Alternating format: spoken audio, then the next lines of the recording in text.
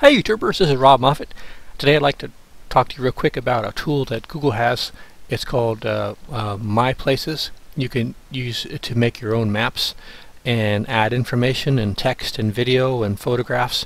And probably the most important thing about it is you can send it to other people and they can add information to it. You can collaborate with other people and sort of leverage everybody's information to create something that's a lot more useful.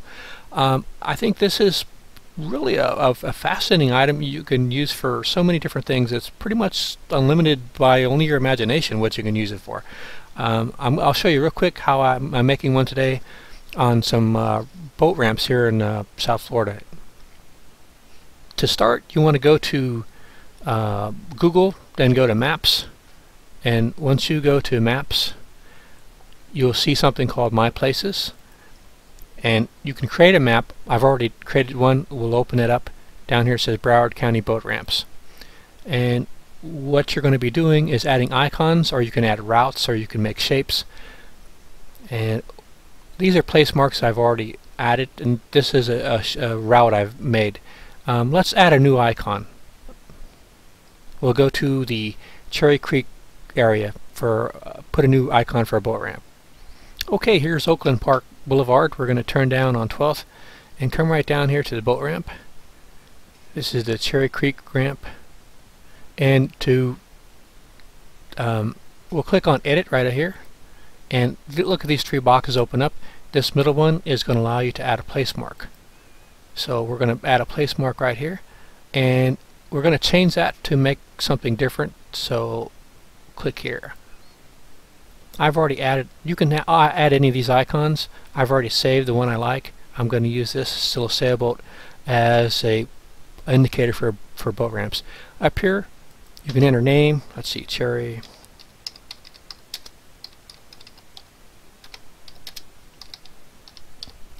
You can enter text here.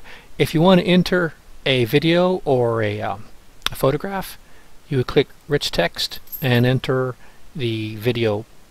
Let's go to YouTube real quick. This is a video I made earlier a couple years ago of the Everglades Holiday Park, and I've already added at the location of a boat ramp on the map. But if you want to enter a video from YouTube, you would go up here to where it says embed right here. Well, I've already embedded it, but you'd copy this information right here in blue and go back to your map. You would plug it in here and click OK and save. Now when you go to the Cherry Creek ramp, we have this link. Now this link is not going to be the one we want. That's going to be to the area at the Everglades Park, but we just happened to, I wanted to show you how to put a video in. So if you click on this link, the YouTube video should pop up. There you go. You just went to your YouTube video. So that's how you enter your information. You can do the same thing with photographs and text.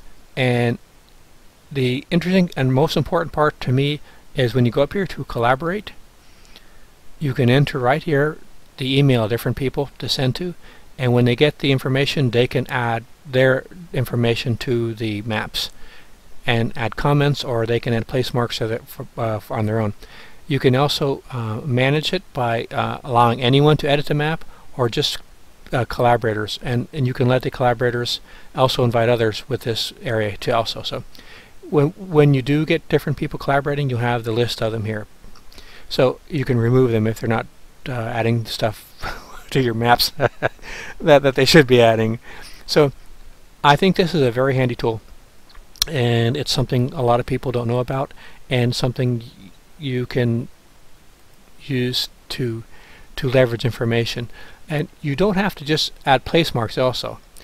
You can close this. You can add shapes, you can add routes. If you go here, this one is a Legacy Park route.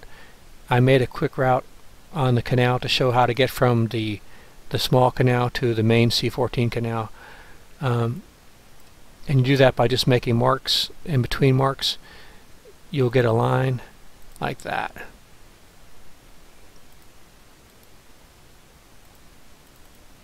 and if you double click you can edit it. In this case we want to delete it. It's just something we made it as an experiment. You can also add shapes. It's something I left out. If you draw a shape, you can just make your outline with your icon, and then it's highlighted. Add your information just like you do on all the other shapes. So I hope you find this information useful. If you like my videos, I hope you come back and subscribe.